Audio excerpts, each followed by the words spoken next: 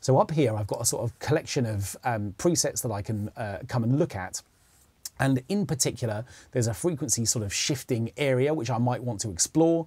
But I'm also interested in maybe trying to find something that has got a rhythmic quality to it as well. So in other words, if I can find something which is going to allow me to produce those overtones, but also produce something which is a little bit sequenced, that might be quite an interesting place to start.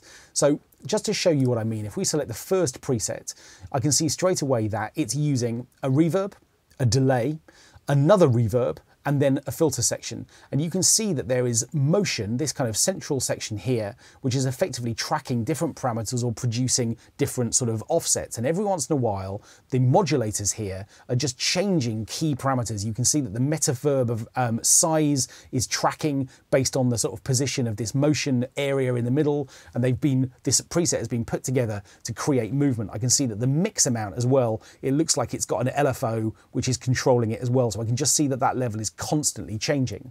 So what that means, if I solo this effect so that we're just hearing the effect and not the dry signal, is that we're going to hear a treatment which nevertheless is going to be sort of evolving in various ways.